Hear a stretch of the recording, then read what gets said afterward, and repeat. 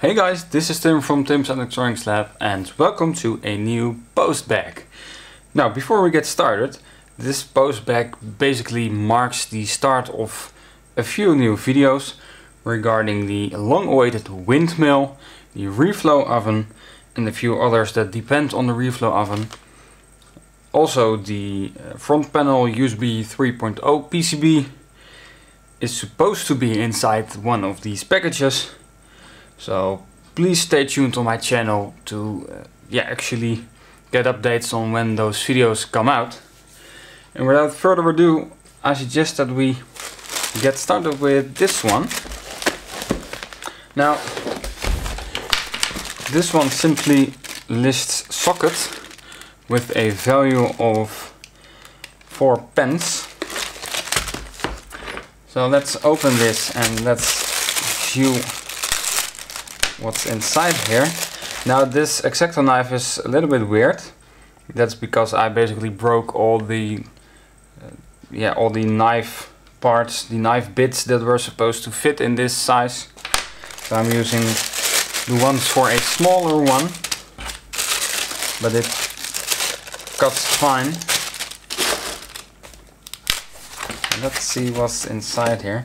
Oh, so these are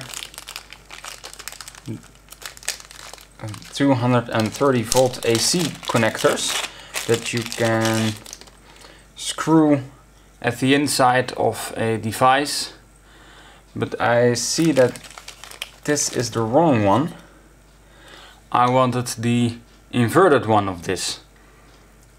So yeah, this is, well, not exactly of no use for me, but I wanted the ones with the prongs that you would plug your cable in, and this doesn't accept a cable. This is a female and I wanted a male.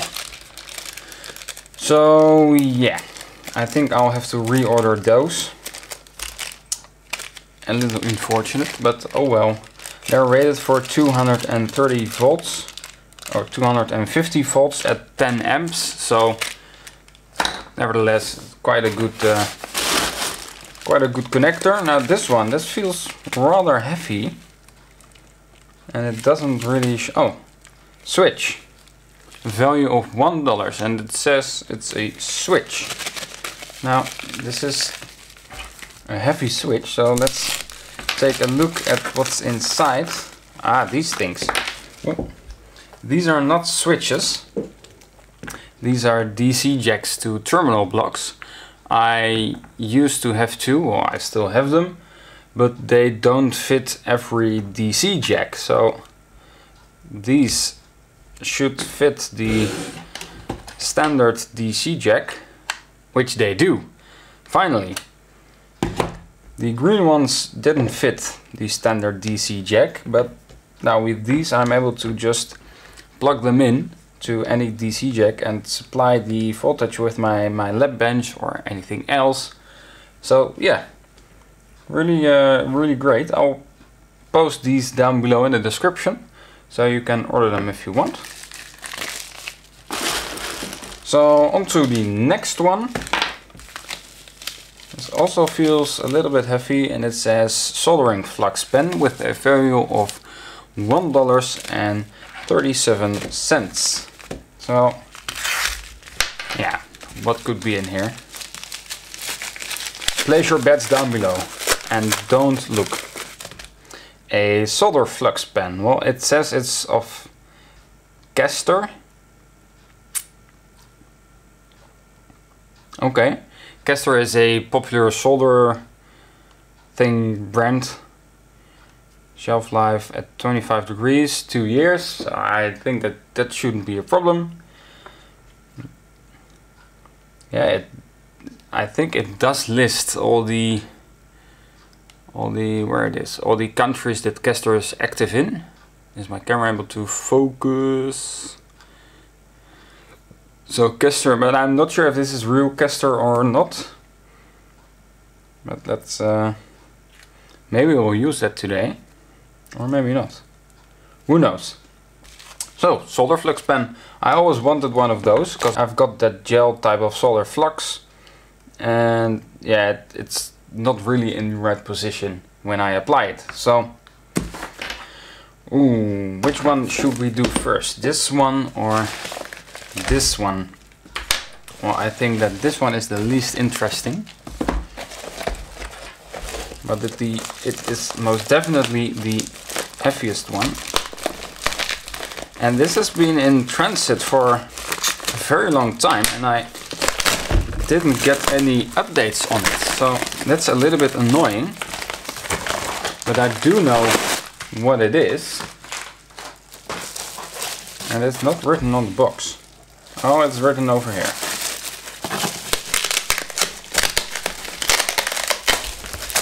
But I think that frequent viewers of this channel might already know what it is. It's nothing special, it's just white PLA. But let's take a look. Nicely packaged in a vacuum.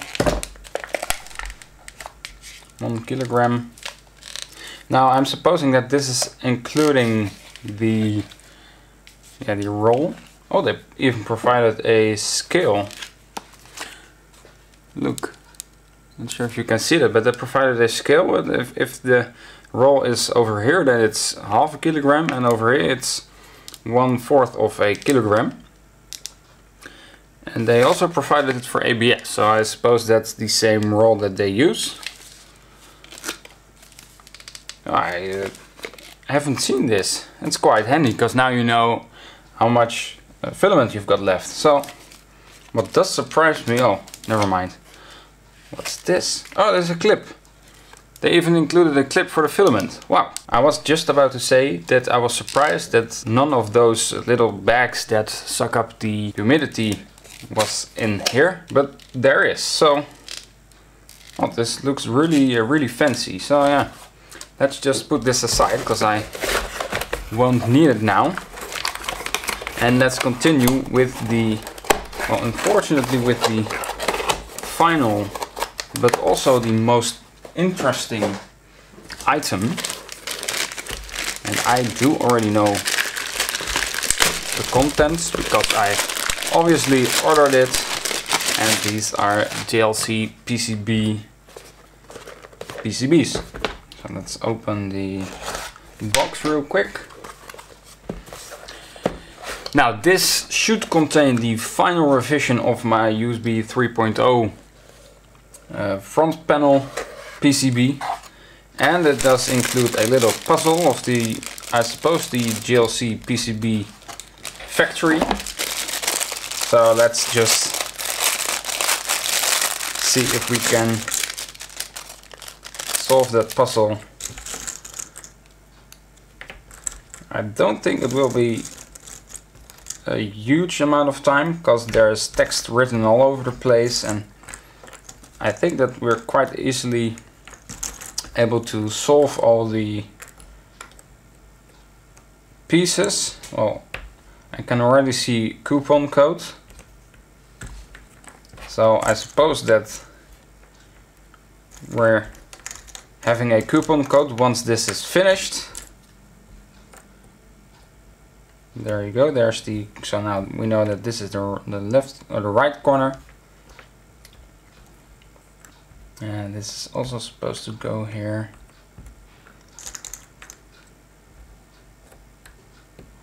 Like so.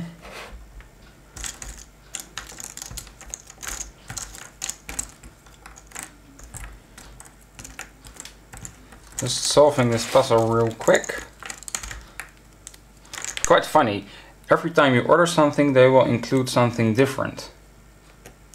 Milling room. So I suppose this really is an overview of their factory, which is quite cool. There you go. And I'm not sure how many pieces, and this needs to go over here, how many pieces are in between here, but coupon, I think, yeah, there you go. This is really funny. Last time I got some phone holder, and that at first I thought, well, I don't need this, but I must admit that I regularly use that, so that's, yeah. But this is really cool. Keeps your brain focused, which is good. And it gives a, oh no, not over here, it gives a nice overview of the factory, which has always been of an interest of me. There was a time and a period that they did those scenes that you got to watch and then you got a coupon code. I really enjoyed watching them because they will just show the whole factory, and you would, yeah, get to know the process of making PCBs, and yeah, it's really interesting process. So we're progressing quite quick actually, which is oh, I'd say perfectly fine. So the corner piece for this one, oh, this one, no, this one. Oh, this one is supposed to go over here. Yes. Now this one is supposed to go over here.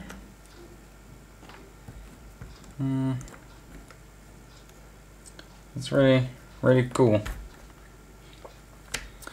So, oh, another one of those. Yeah, it fits. I think that this one might fit over there. And does this one fit? Yes. Now this one fits over here.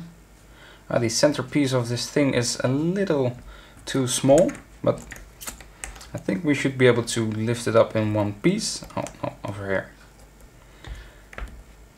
So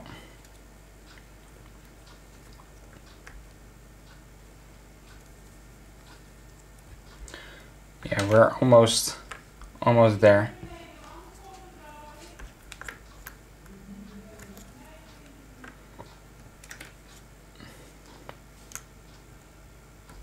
We're almost there, so well, I think that this is going to be a little bit of a harder part, because now, oh,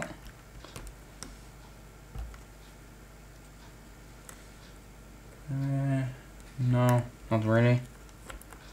Oh, because now the things are, the puzzle pieces are starting to look a bit of the same. Oh, there you go. There's one. There's another one.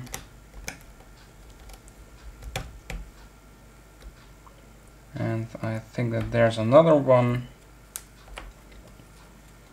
Yeah. Yep. Middle piece. And this one goes over here.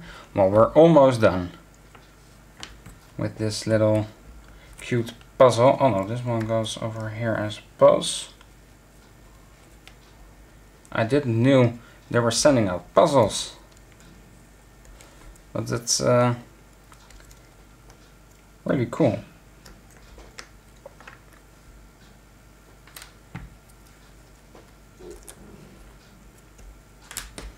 Just try to, oh, there you go.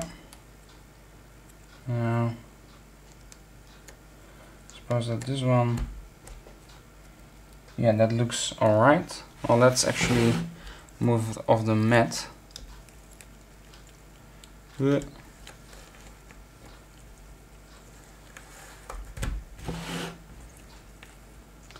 that's ruining it a bit. There you go, that's better. Now, over here, this one, it's really nice that they included a puzzle. It's I'm having so much fun making this puzzle. So there should be one with some devices on there. No, a little bit too dark. No.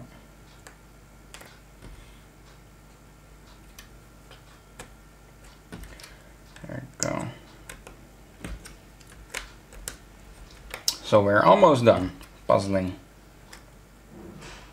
Yeah.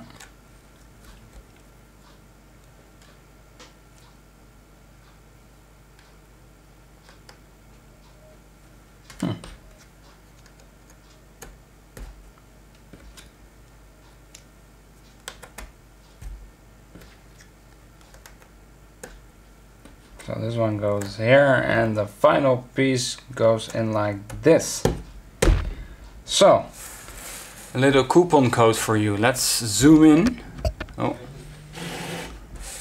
there you go. So this is the completed puzzle. Now let's move on to the PCBs. So, PCBs. We've got these little bags that contain them. Now this is for the reflow oven. I created a PCB that I can solder everything on. So the sensors, the node MCU, and the various other components. That's self-sustaining and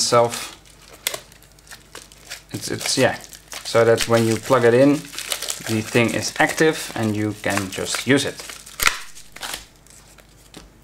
So yeah, 2 thermocouples.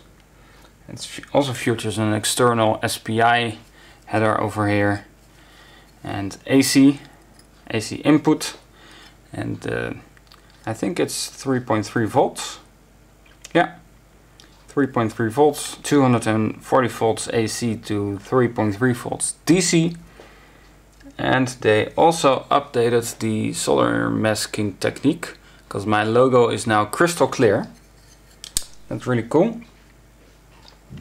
So yeah, I'll be soldering those for the reflow oven, and I'll keep you updated on that. Now the last one is these are the PCBs for the front panel. Now let's actually grab the components and check if they all fit.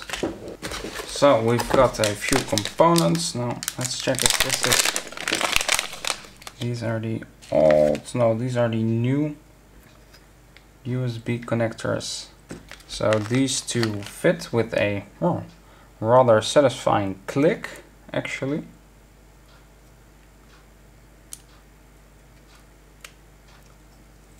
They are in. So that's one. Now obviously the speaker connectors are, we're going to desolder those from the previous PCB. So this one obviously fits. So we'll take the speaker connections from this PCB, the original one. And these were the old USB connectors. And now we've got those USB Type-C connectors that fit.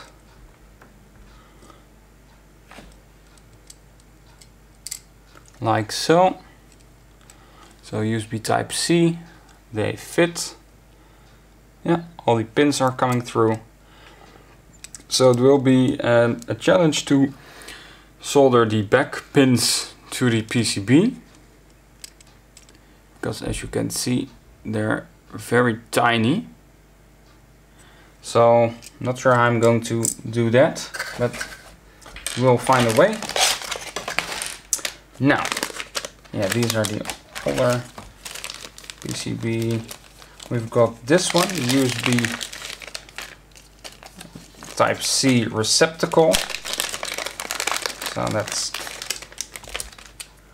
connect this to the PCB, obviously with the right way up.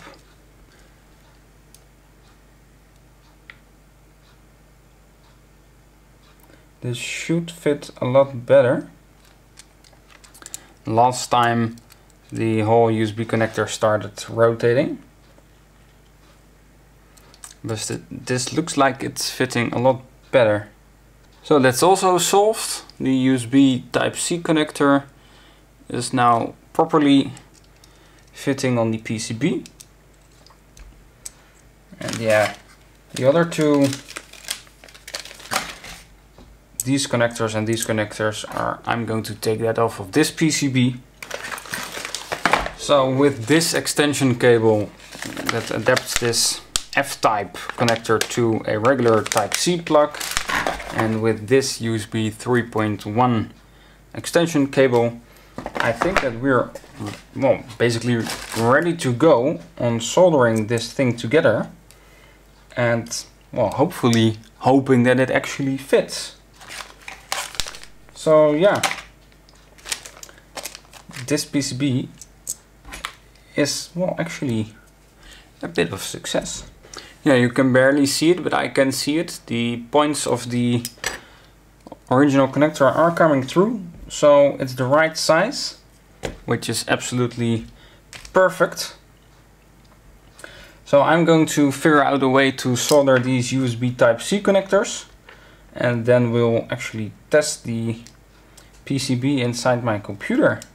Oh, and I checked the wiring of this extension cord, and it's, well, basically straight through. You can just plug this side in your motherboard, and this side will have the right connections on the other end, which is what I had hoped for, but I couldn't find any information on that. So yeah, well, this is the PCB, well, except for the items that are still on this PCB that we're hopefully going to install in our computer case real quick and real soon.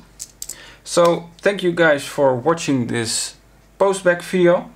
I hope you enjoyed it, and if you do, please don't forget to leave a thumbs up, and I'll see you guys. Bye! Oh, hey, hello. I wasn't expecting you over here. Well, if you want, you can also view 2 other videos of me, so make sure to click them, and don't forget to subscribe and like, so you always get notified of my new videos.